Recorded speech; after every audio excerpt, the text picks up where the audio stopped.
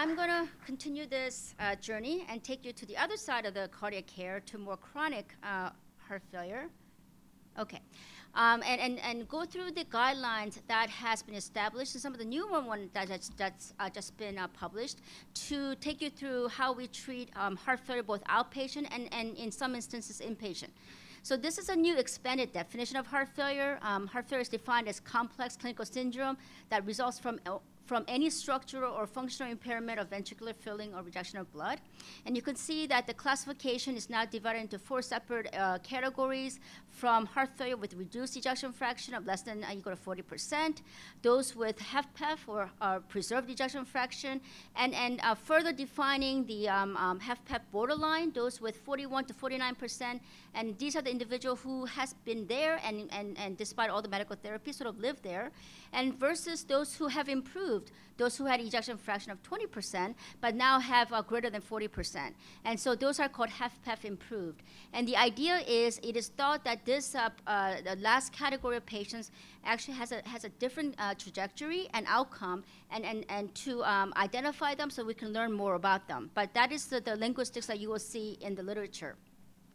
To go through the pathophysiology of heart failure would take a lecture in itself, but these hit the highlights. It happens with any kind of myocardial injury, myocardial infarction, hypertension, and what have you, and anything that reduces the left ventricular performance and decreases the cardiac output.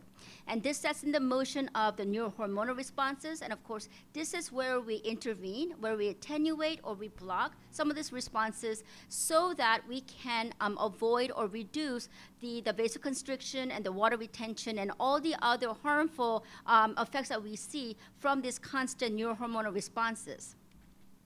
The staging of the ACC-HA heart failure staging, this has been published now for over a decade, and as you can see, stage A are those with high-risk features: hypertension, diabetes, obesity, smoking, just to name a few. And these patients really, this is the prime time where so much good can be done by identifying and helping the patients to reduce their risk. And then stage B is those who have developed structural heart disease, but they have no symptoms. And this could be LVH, this could be some sort of a valvular disease, and even a mild LV dysfunction. But again, they are totally asymptomatic. Stage C is usually when they come to, these patients come to a physician's attention, where they begin to get symptoms along with the structural heart disease. And of course, us in our team, majority of our patients, we see them at stage D. And this is where they have refractory symptoms, multiple hospitalizations, and where we are mandated, due to the severity of their illness, to go to the next level, which is looking for any kind of a device or organ transplantation so that we can help them prolong their life and their quality of life. But you could see the 1-year mortality listed there at the left, from low as 2 to 3% a year at stage A to high as greater than 50% at stage D. And it is true that end-stage heart failure kills as much or even greater rate than any kind of cancer. And we see this every day in our cohort, and actually in some individuals who are not that old. And actually, as I advance on years, I don't think 40, 50, 60s are that old. But we deal with death and mortality in these young individuals all the time. Now, this is to differentiate from neurocardiologization class. You use this all the time, from functional class 1, 2, 3, and 4. And to just highlight the fact that the two are meant to be used in concert.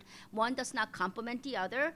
And the stages progress in one direction, of course, while the functional class can go back and forth depending on the treatment and depending on the compliance and their state of disease overall.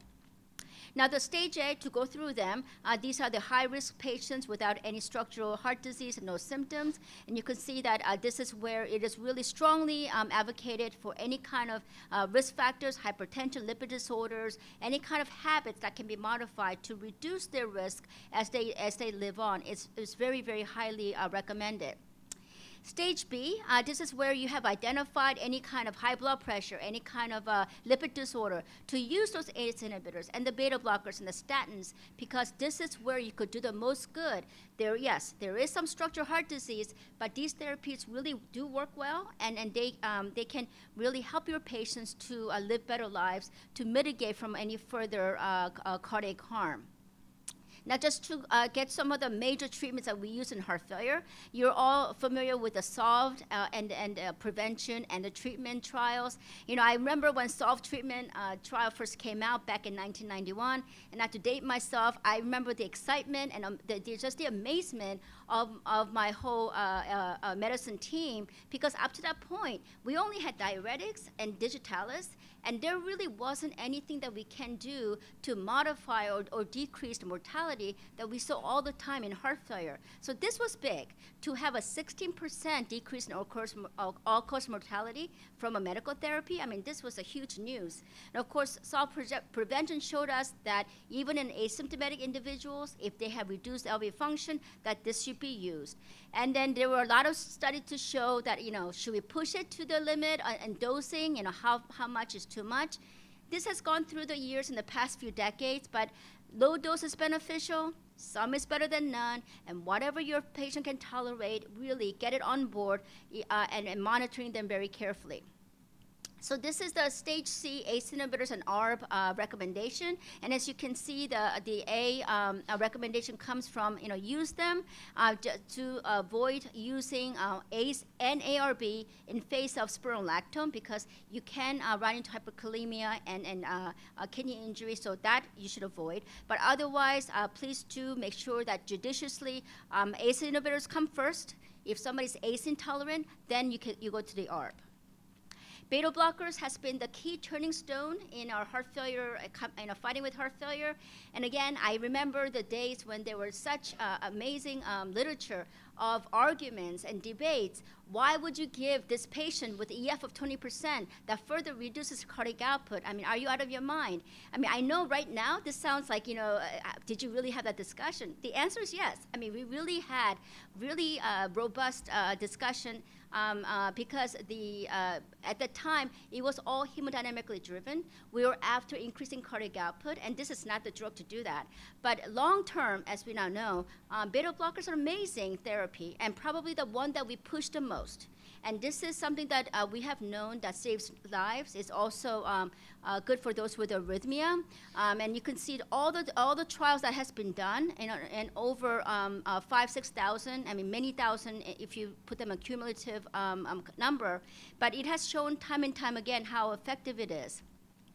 So it is recommended as grade A, and you can see you can use one of the 3 beta blockers, bisoprolol, carvedilol, and sustained release of metoprolol. And I again emphasize the sustained release, which is Topro XL, not the tartrate, but the succinate.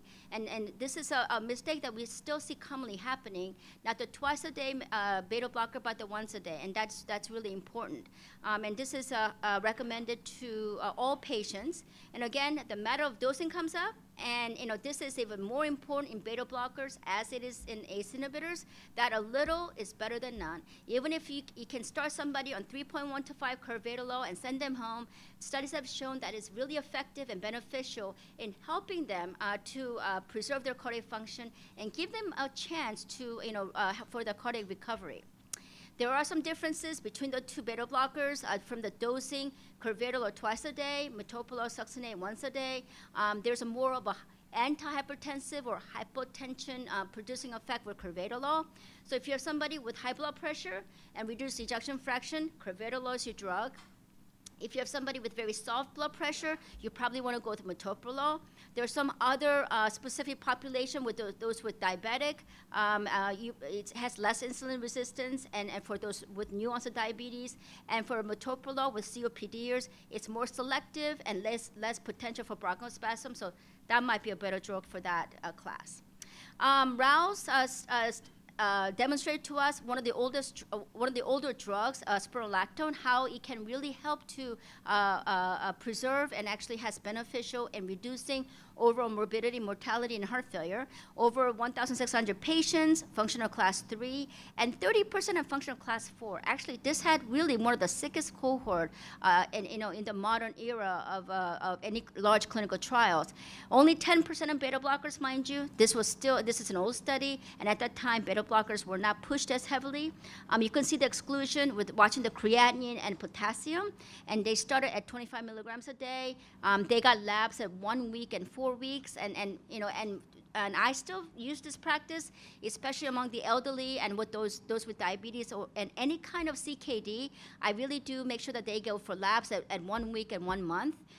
There was a series of hyperkalemia and renal failure when spironolactone was first used with RAL. So I think this is a lesson that we can all take back. And so this is, again, recommended for those with functional class 2 to 4. Again, watching the creatinine and monitoring them very vigilantly. But most patients, and we even start them at 12.5, half a tablet a day, and make sure that you follow their labs. But they tolerate this very well. If they have any kind of CKD stage 2 or beyond, again, on an elderly population, you need to watch them very closely. So what about the hydrolysis and isodil? The AHAP trial demonstrated that on top of, not replacing, but on top of the ACE and ARB, beta blockers, and spironolactone, utilizing hydrolysis and isodil combination on the African American cohort has significantly improved outcome. Now, having said this, it is not the easiest thing to take 3 times a day. Bidil, is at the cost. There's a cost prohibitive aspect. So this is often utilized those with CKD, where we are limited in how far we can push or use the ACE and ARB at all. So there is some real world versus what is recommended in guidelines. But if you do have a patient, African American individual, hypertension, LV has remodeled, EF is low, please remember this and give them the benefit of adding the hydrolysin and isodil combination. And you can see the recommendation here, as well as the digoxin. It has a grade B recommendation. It has been shown to be beneficial, but again, you have to be very judicious in monitoring those with elderly, any kind of CKD, especially in women, because they can be prone to ditch toxicity. And they do mention the renal insufficiency being one of the main reasons why we use hydrolysine. Anticoagulation does come with a grade A recommendation. Those with permanent or persistent paroxysmal atrial fibrillation, which is an additional risk factor for cardioembolic stroke. But if they don't have any defined risk factor that you need anticoagulation, having heart failure itself is not an indication to put them in a systemic anticoagulation, so it is not recommended. The drugs that are not recommended for heart failure include, again, utilizing the ACE, ARB, and aldosterone antagonists together, and hormonal therapies beyond what you need to correct deficiencies, not recommended, and calcium channel blockers, especially verapamil, those that can decrease cardiac output, and are not recommended, those with heart failure and reduced ejection fraction. So if you put it all together, in the past 2 decades or so, we have made a significant inroads in improving outcome in the heart failure population, initially with ACE inhibitors, adding beta blockers, and adding aldosterone antagonists on top of that, with a significant improvement in survival. And we were stalled there for actually quite about a decade or so, and now we now have addition of 2 new drugs that has been added to the guidelines, and it's really exciting time for that. And this was a joint recommendation between the ACCHA and the ESC that came out last year. And one, of course, is covering Entresto and oh, we have music. Okay. And of course, you all know how this works. The endogenous vasoactive peptides, these are the ones that we're trying to increase in a patient heart failure population, and it decreases neurohormone activation, decreasing the vascular tone, fibrosis, and sodium retention. And of course, naproxen is one that degrades them, so if you can inhibit them, you can prolong their course of action. And this was studied in the landmark clinical trial Paradigm Heart Failure. And you can see the entry criteria there from functional class 2 to 4 heart failure. EF was initially less than 40%, but in the later 35%. You could see the elevated BNP. And any use of ACE or ARB, but able to tolerate a dose equivalent of at least enalapril 10 milligrams a day. I'm sorry, this is a little strange, but don't expect me to sing. You would not like that at all, trust me. And the guideline recommended use of beta blockers and aldosterone antagonists.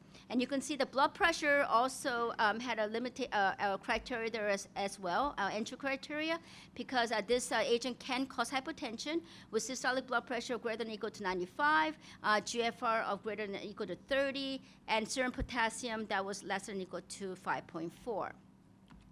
Oops. And you can see the cardiovascular overall morbidity and mortality decrease, a very significant improvement in overall outcome, and the number need to treat in order to see the benefit was 21. So this was a huge finding, and this is on top of all the therapies that we have that we know improve outcomes. So the fact that having this therapy on top of that added additional incremental value was an improvement, incredible finding. So this is a now class 1 indication in patients with chronic symptomatic heart failure with functional class 2 to 3 who tolerate an ACE or ARB replaced by an RNA is recommended to further reduce morbidity and mortality. You do need about 36 hours of washout time if you're going to take somebody from an ACE inhibitor to an RNA. If somebody's in an ARB, you could just replace one to the other. And of course, they should never be used with anybody with history of angioedema. Most frequent adverse events really is hypertension. And so they do come in 3 doses. It is recommended that you use on a lower dose first and monitor them carefully. But people do tolerate this well, and actually we have seen a significant improvement in clinical class and also LV function and using this class of drugs. So one more, and then I'll come to an end. So ivabradine, this is to control the heart rate, and this acts by reducing the heart rate via a specific inhibition of the Fani channel. This is present in the sinoatrial node, and the way this works, the mechanism is different from that of beta blockers and calcium channel blockers, and they do not alter the ventricular repolarization, myocardial contractility, or the blood pressure. And as you know, the SHIFT trial that was published demonstrated that there was a meaningful decrease in the composite endpoint of cardiovascular death and hospital admission. But it is noteworthy to mention that it's mainly driven by hospitalization and not mortality. And so it received a grade 2A recommendation for management of those with chronic heart failure. And I think the big take-home point here is that you really must push the beta blocker first. So make sure that the beta blocker is as much as the patient can tolerate it before you think about ivabradine. And I think that brings me to end, and thank you and good luck.